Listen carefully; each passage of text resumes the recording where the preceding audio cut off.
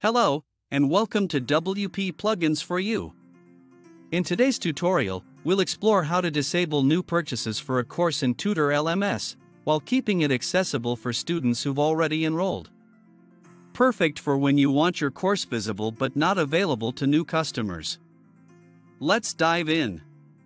Start by navigating to your Tutor LMS dashboard, and go to the Courses section.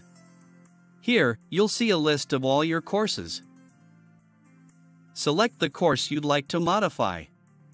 From the course editor, look for the Settings or Course Builder section where you can customize details about the course enrollment.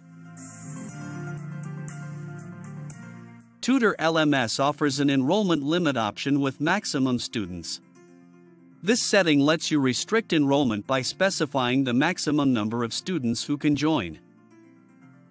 If you've reached your desired number, say 50 or 100 students, enter that same number in the Maximum Students field.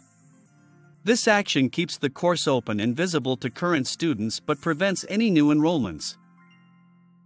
New visitors will now see that enrollment for this course is full, while your existing students will still have full access to all course content. This approach is ideal if you're managing course cohorts, updating course content, or simply creating an exclusive learning experience.